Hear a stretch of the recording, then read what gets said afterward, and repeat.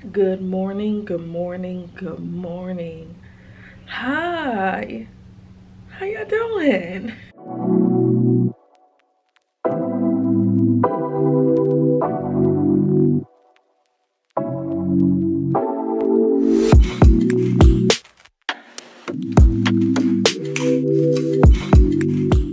It feels so weird being back, but it also feels so good. The reason why I'm excited because this is my first video that I am going to be vlogging since I feel like it's been almost a year. I'm pretty sure you'll probably end up seeing some other videos before this one, but if not, hey, first video, first everything since being back. But today's video, we're just gonna go ahead and hop right into it. I am gonna be going to Target because I need to find some dye for the carpet floors because I am still battling potty training when it comes to Nala. Noelle is potty trained. Let's sit down and talk about it. So yeah, like I was saying, and if you hear the girls in the background, obviously they're playing, but your girl is still battling potty training like I was saying. Currently, if you don't remember, Nala is 4. She just turned 4 in February and this is July. One of the things that she's actually battling is wanting to go number 2. She will go wee. The biggest thing is her at night or when she's in her room playing in it because she wants it off herself. We do put potty in her room and we also do tell her if she needs help to let us know and we'll help her in the middle of the night because her room is directly next to our room. She doesn't call out for us. She does urinate in the potty, but she does not fully poo in it, and therefore she'd rather take it out of her undies and wipe it on the walls, on the floor, wherever she wants to, and she thinks it's kind of like a game essentially. From what I've heard, this is a thing. Generally, it does happen when they're more so 2, 3, but it does happen. It is a phase. I have researched it. We've probably been potty training her for like 2 years. No lie. It's a work in progress. If you guys have any advice on what I could do, like I said, I do have timers. I have talks with her all day, every day. I consistently take her to the potty. I always tell her not to mess with her potty, to call on us when she gots to go. I don't even think it's that she doesn't know how to go. She just doesn't want to go. And with her sister, it's the polar opposite. Her sister will go anytime, every time, multiple times if she has to, and she announces it every time. So anyway, the other day or two, she had massive like incidents where she just really went in. Mind you, this is not an everyday thing. This is a here and there thing. But like a couple days in a row last week, she was really like messing with it, putting it on her house. I had bought them house bed on her walls, got it on the carpet, and essentially her room reeks. So I do have to end up shampooing her floors. But one of the things I want to do is dye the floors a darker gray color because one, with kids, it's hard to keep it clean, and she is a busybody even without the poop or whatever. She rambles, she flips all over her floor. Her floor is just hard to keep clean. So I really want to clean it. I have been seeing people use Rit dye to dye their carpets, and at this rate her carpet ain't coming back to life. So I mean, the worst can happen is it just looks a little weird, but oh well. Now the hard thing is gonna be doing is how to maneuver the house bed when dyeing the floors, because one thing for certain, 2 things for sure, I am not breaking down that bed. It is not a thing, and you will see why I'm not breaking down that bed. So I'm gonna have to work maybe in sections. So I have to work on re-cleaning her walls, clean her floors, deeply clean her house, and rewash her sheets again. I just washed the sheets a couple of days ago, but I'm gonna just do it again. Let me go ahead and show you what this is kind of embarrassing. I don't know what to do. It is embarrassing, but the reason why I am talking about it, it's not even as embarrassing. It's life. It happens. They're kids. They do things. But if there's anybody that can help, anybody maybe have gone through the same things, let's have a conversation about it down below. Let's not be judgmental. Let's help each other, and just, even if it's come to venting, because the disrespect. let's just check it out. By the way, the playroom looks so cute right now. David cleaned it. Look at it. So cute. Now this is early in the morning. I'ma just be real with y'all and show y'all what it's looking like and why I need to diet. Oh, also one thing I did do, which you will notice when I turn the camera around, I did take off one of the windows to their playhouse to combat her being able to smear things on the wall. But this is what her floors is looking like. Yes. Oh, another thing she does do sometimes when her potty is full, in the middle of the night I have to come and check on her potty, because then she would get upset that there's potty or urine or stuff in, try to pick up her urine to try to pour it somewhere or get rid of it, and then it gets on her floors. So yes, this is what it honestly looks like. So this is what I was talking about. This is her actual house bed, and this actually has 2 windows. This is a twin mattress. He is killing me. That I got off Amazon, and it has 2 windows, and she would climb up here, but I recently took it off just to make sure it's easy for her to get out. How you doing, buddy? Chilling? Yeah. We have got the house clean and everything else, and this is exactly why I said I'm not taking it out, because I would have to take out all these little planks here, and it has 3 screws in each board, and that took a lot. Also did hers the same way, just because I didn't want Nala feeling different about her bed versus Noelle's bed. So you'll see a little bit of difference. Her carpet's dirty, yes, and I think the camera makes it look worse than what it does, but really no issues. Her potty here, and this is her bed, and this is her room.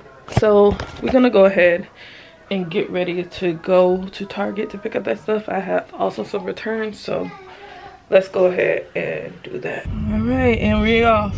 I feel like David wanted to come outside today, but I need to get going and get motivation to do stuff today, and I can't do it with the kids. But how are you guys doing today? Like I said, it feels so good and so weird a little bit to be doing this again, but I love it here. I miss it here. For some reason, haven't been as, I don't know, willing to update. I don't know why. I can't tell you why. Like, a part of my head in the beginning was like, oh, like, don't give away too much because then you can post this on YouTube. But sometimes I forget that Instagram people don't always be on YouTube, and then, you know, vice versa. YouTube people don't always be on Instagram, so it's good to give both audiences a peep in what's going on, because 9 times out of 10, even right now, I don't have as much of an audience as I had before. So just do it, just put it out there, just record, and, you know, and let it be that, because some things are just more so in real time and not so much let's make a video out of this, you know. So I actually do a lot of stuff. I'm always doing stuff. To be honest, I'm not even, it's weird to say, but I'm not real big of a social media type person. Like, when I post things, it's a conscious decision, whether it's on Instagram or YouTube. It's a very, very, very conscious decision to do so, because otherwise my social media would be dead. But yeah, let's go ahead and get going to Target.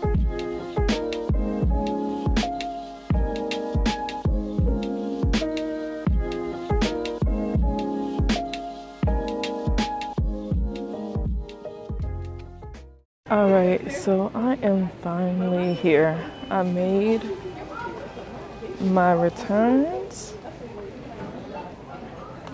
and now I'm in the Family Dollar spot where I should not be, honestly. Look at this stuff. Hold on. Sorry for the camera quality, but my camera already died. Who knew? I would so love one of these things, but I have no reason to have it. What is this? A little $5 table. Oh, I feel like I gotta get it.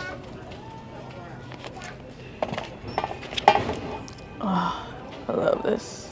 I feel like I gotta do it. I'm gonna get it. It's probably short, but I'm gonna get it. You got wall towel. More precious. Soap dispenser. These are so cute. So cute. Ooh, a cleaning mitt. Oh, I feel like I need this, but why do I need it? But I feel like I need it. These are so pretty. Oh, it's like felt. Not for $3 though. Writing book. I am working on the girls' writing.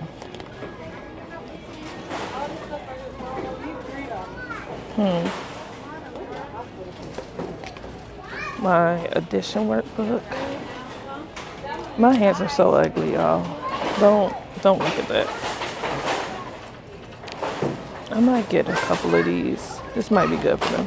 So addition, writing. 1 through 20. No, you already have an umbrella. You don't need two. No, put it back. This might be a little too much. Yeah, I'm gonna put this one back. I'm gonna do both. Even though Nala knows how to count to like 40 on her own, but some of these things would be good for her. Oh, these are nice. Little folding tray. It's so short though. So cool for like a little picnic or something. In my head, I would love to do that, but won't actually do it. Laptop. Kind of like this, but then I feel like this, I could just grab a pillow. So, I don't know. I don't know what it is. Well, I actually do. But I have an infatuation right now with an ice maker. I so want one. Oh my gosh, this is $100, but it's bullet shaped ice. I don't want bullet shaped. Oh my gosh. I so want like that bullet nugget shaped ice. Look at it. $3.29 though. I can't justify $3.29. I gotta wait till it goes on sale. I am here for this. They don't have any gray though. Oh no. They don't have no gray. Okay, I'm gonna have to go to the other one. All right. I think I have found it. This and 2 blacks. Yeah. I would so love to get the girls something like this, but I feel like they would definitely break it. But then, is that a bad thing? And they get to color it. Oh, they would love that. I'm gonna think about it. Hey guys, back at the house. Sorry, I'm a little sweaty. Ooh, that's the girls. What y'all doing? Huh? Playing robot? Yeah. Where your daddy? See, he's being Buddha again. Okay. Let's see. I'm playing with boxes. It's a small thing.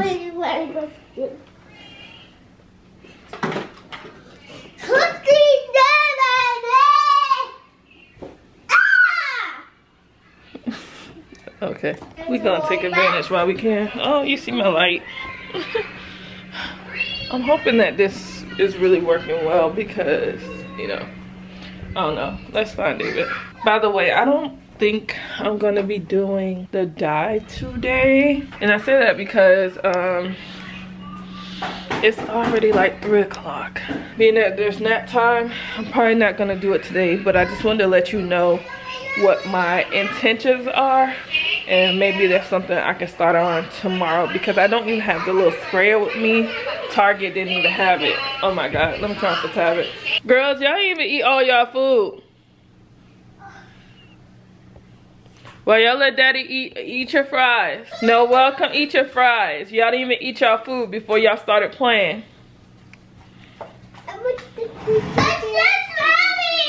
That's fine. You just gotta eat your food. Sage, get off my table.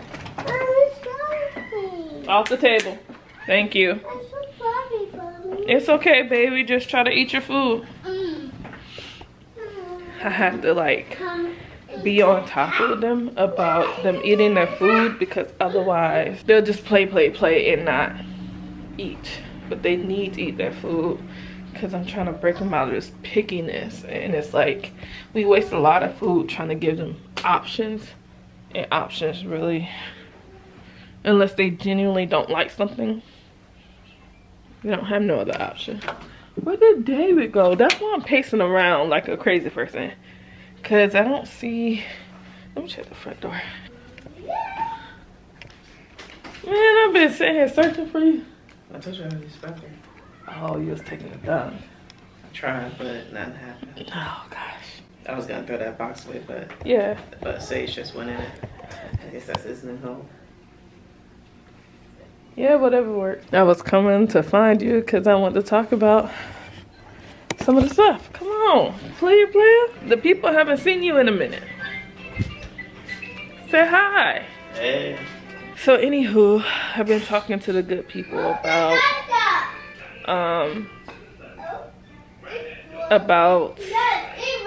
the transitions with the girls, trying to get them to eat, kind of dealing with the whole potty thing that David didn't really want me to talk about, but I feel like it's important.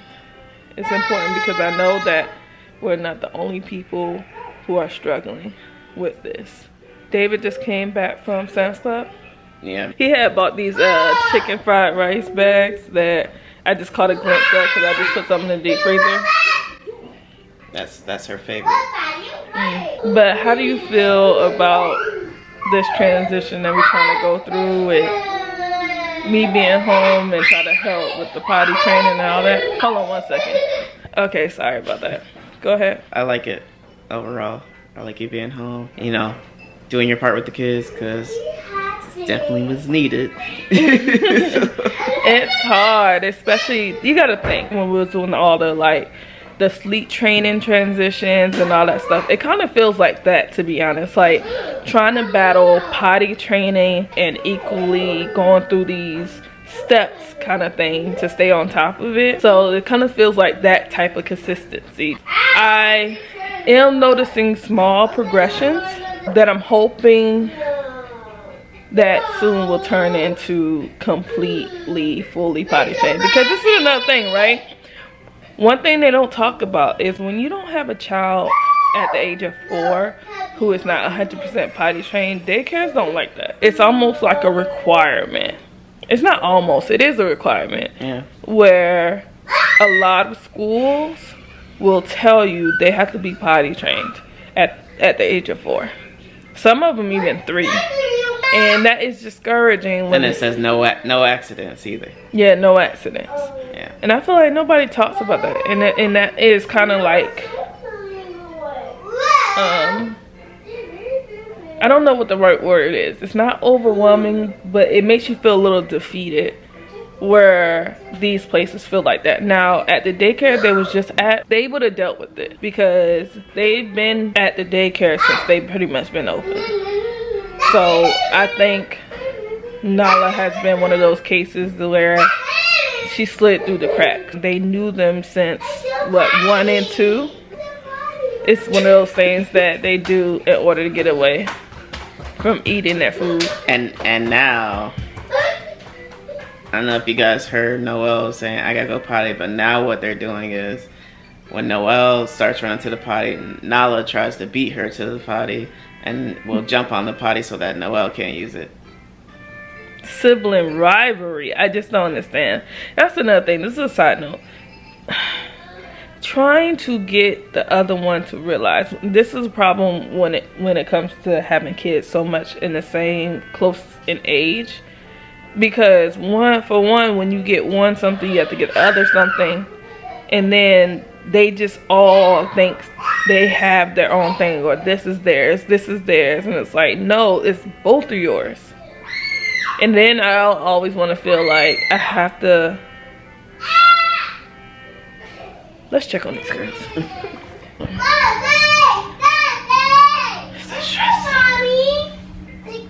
Girls, make sure you're pottying. Focus on pottying, okay? Okay. Nala, Noel, make sure you are wiping.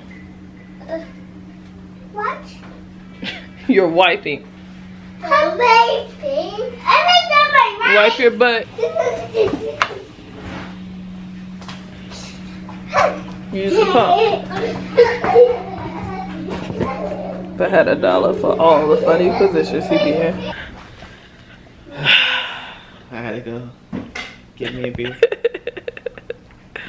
I don't even know what I was talking about for real. I had to go get me a beer. I'm trying to talk about their transition. It's hard. The overall transition. Maybe we got, come on. Oh, look at that lighting. Yeah, it's amazing lighting. Are you blurry? I don't know. I got glasses on, still can't see. Ain't that something? Nah, that's me for real. All right, so we had to come to the playroom because first of all, look at this lighting. Two, y'all, we can't just get interrupted. I can't even talk. Interrupted. One thing I was talking about.